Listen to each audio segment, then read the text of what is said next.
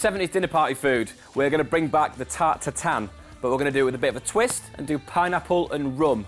So sprinkle your caster sugar into the pan nice and evenly so it doesn't caramelise and burn.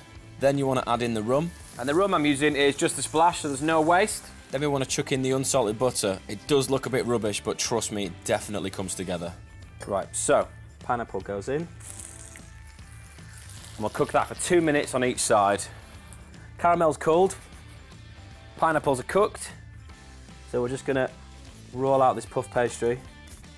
So we'll just cut loosely around the outside of these. Overlap the pastry a little bit so there's enough residual pastry to tuck down the side. Caramel in the bottom. Pineapple. And then we'll go with our pastry. Now, using the back of a fork, just tuck your pastry down the side of the pineapple.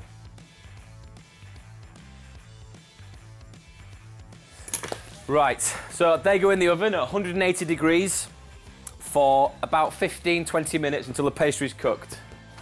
So the pineapple tarts have been in the oven for about 15 minutes. Let's have a look. Delicious. Right, now we have to do this without burning ourselves. And then we'll put some more caramel on top.